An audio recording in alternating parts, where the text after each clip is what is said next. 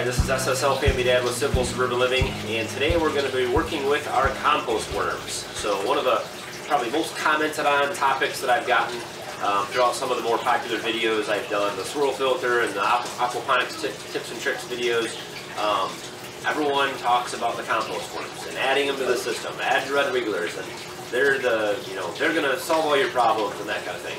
I do agree with that to a certain extent, and I'll talk a little bit about that, kind of how I feel about the worms in the system. I've kind of had to wait until now to add the worms into my aquaponics system here because I have changed out all the rock in the grow beds a few months ago, and I also kind of cleaned everything out. I was kind of waiting until I had everything set. I wanted to be sure that the rock I was using was going to be my permanent solution here.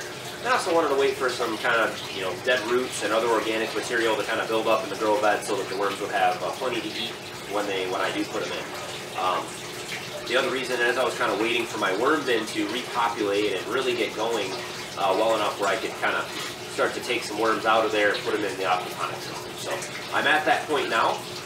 What I'm going to do today is just add a few worms to the first two grow beds here. Every month I'm going to do the same, so I'll just keep taking 25 out every month, add to the next grow beds next month, and I'll just keep doing that until I get up a little bit of a population in there. So what are worms going to do for you in aquaponics? A lot of you guys who have systems already set up, you'll vouch to this. They eat all the waste material. They're going to eat the dead roots. They're going to eat the organic material. They will eat some of the uneaten fish food that ends up in the system. I've also heard that they will eat fish waste. I'm not convinced that I have enough research to support that they will eat fish waste, actually fish poop and other materials like that. But let's just assume that they will, which will also help further clean up the system. So adding worms to the grow bed is a great way to help keep the grow beds clean and further break down materials that's in the grow bed. So any organic material that's there. I do not think that worms are a solution to replace settlement filters, swirl filters, radial flow filters, and other types of filters in the system. I think that if you get a lot of fish going in your system, you need some type of a settlement tank. You're still going to have some fine material that's going to get through and into the grow beds. That's where the worms come in and finish that stuff off. And that's just my opinion. I don't think that worms, even if you had 10,000 of worms in here, I just don't think that they're going to break down everything completely. Then you end up with too many worm castings, and you end up with a layer of worm castings in the bin. So I don't think that they replace swirl filters, radial flow filters, and things like that.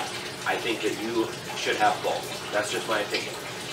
So we're going to dig into the worm bin here and get some worms out.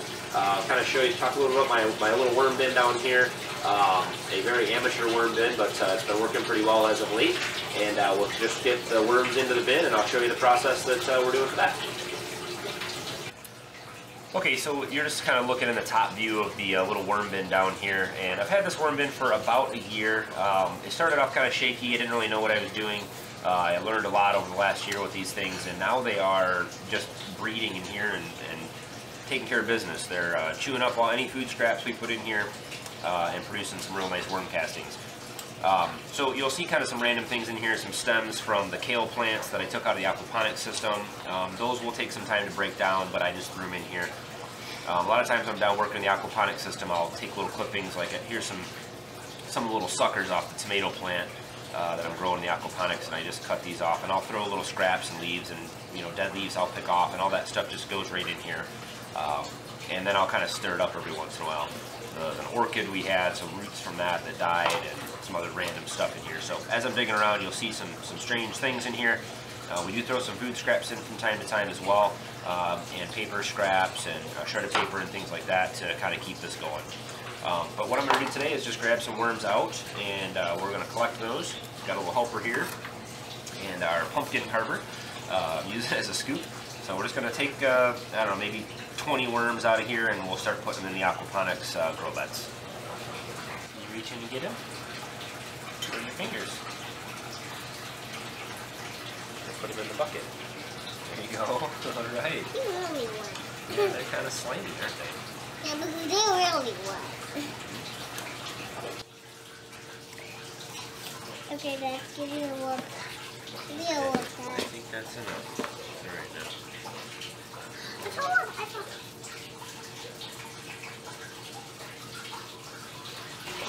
Okay, so I'll kind of use this opportunity to talk a little bit about the growth that's been going on since it's been a couple weeks since I've done a video. And I'm just going to take I've got a little spray bottle here. I'm just going to kind of wet down these rocks so the worms can not, I guess, scrape themselves to death when they're trying to get into the grow beds here. And I'll just throw a little pile of worms in here and see what they do. Now, worms hate light, so they are going to, I'm hoping, try to find a place outside of the light as quickly as they can. And so this is grow bed number 1, and this is where I've got all the spinach planted. The spinach has been growing very well, but I've noticed that I've got some leaves that are drying here. I'm not sure if it's a nutrient deficiency. My pH still isn't all the way down where I want it. I'm at about 7.4. Still kind of going down every couple weeks. It drops about a point. It seems to be dropping slower lately, but still dropping. Again, the growth has been very, very rapid. It's growing at a speed that I like, but I've noticed a lot of the leaves are getting little spots on them, and some of them dried out completely. So I'm kind of adjusting here. I'm using the spray bottle to actually mist the plants a little bit. I've turned down the lights a little bit. I thought maybe I had a little too high power of light in here. So I'm just trying to make some adjustments there. I'm also stepping up my feeding schedule a little bit because I've noticed my nitrates are actually pretty low. So I've got a lot of growth going on right now, and I'm using up just about all the nitrates in the system. So I'm stepping up my feeding a little bit. And looks like those worms are, geez, they're almost all gone already. Okay.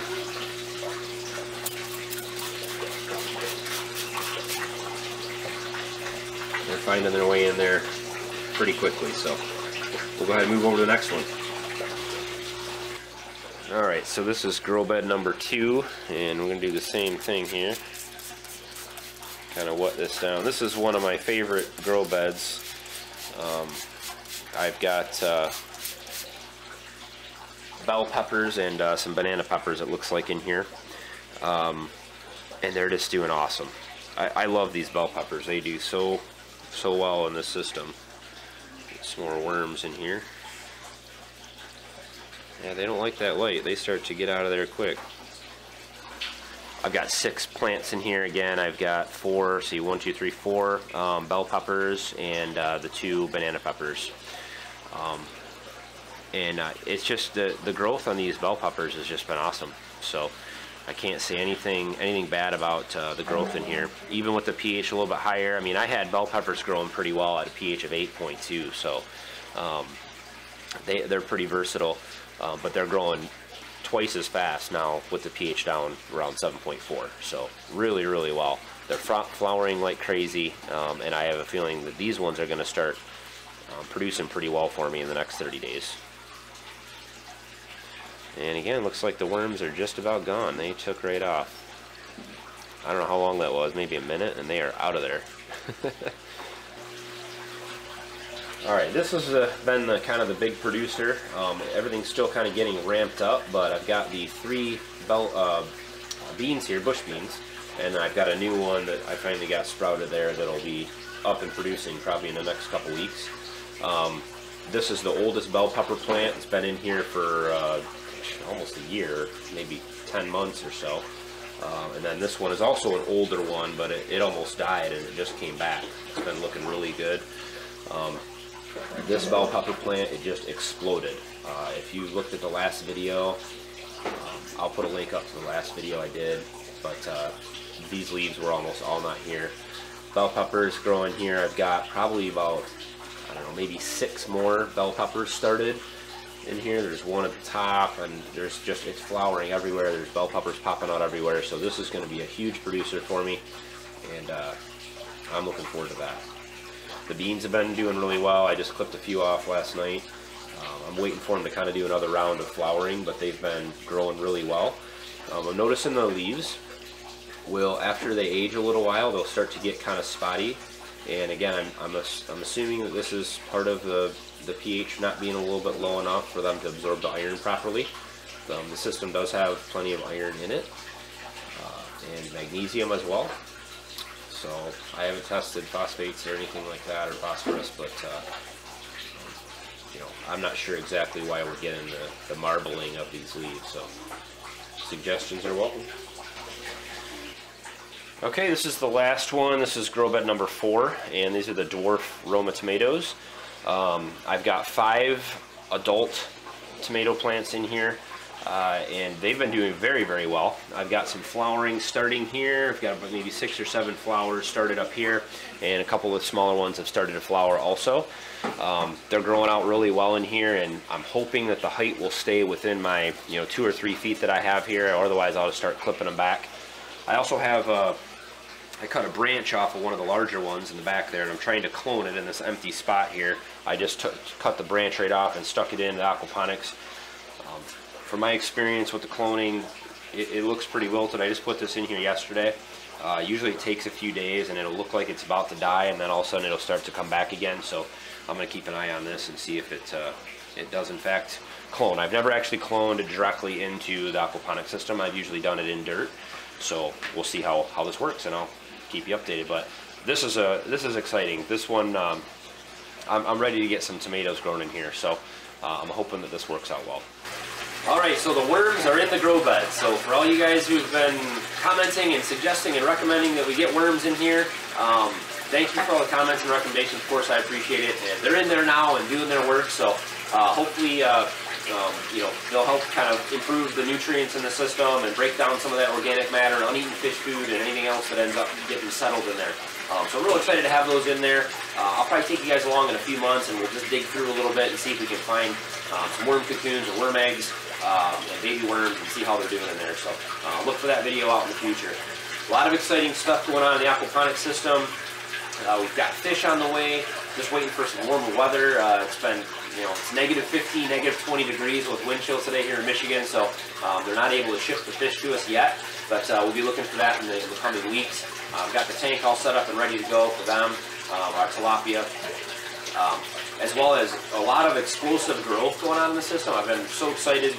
Been down here more than I'd like to admit. I come down and check on the system throughout the day 3-4 times, just kind of see what's going on, and things grow so quickly that you can almost see the growth. It's really cool. If you don't have, if you're looking at indoor aquaponics or outdoor aquaponics or hydroponics or any type of indoor gardening, it's so cool in the wintertime to be able to come down and just check on stuff and get some fresh beans and fresh spinach and fresh tomatoes and stuff. So we're really looking forward to those plants growth as well. Another thing I'd like to mention too is that we've really gotten more involved in the social media aspect of things. So I'd really appreciate you guys checking out our Facebook, Twitter, Pinterest, Instagram. I think that's all of them, but I'll put the links in the description for those. It's been a really cool way for you guys to share kind of what you're doing at home with us, which has been really cool to see what everybody's doing. We've had a lot of people building their own aquaponic systems and questions, and we really will try to help you guys out as much as possible with anything that we know or that we've done here, and vice versa. We may have questions for you, so please follow along with those things as well.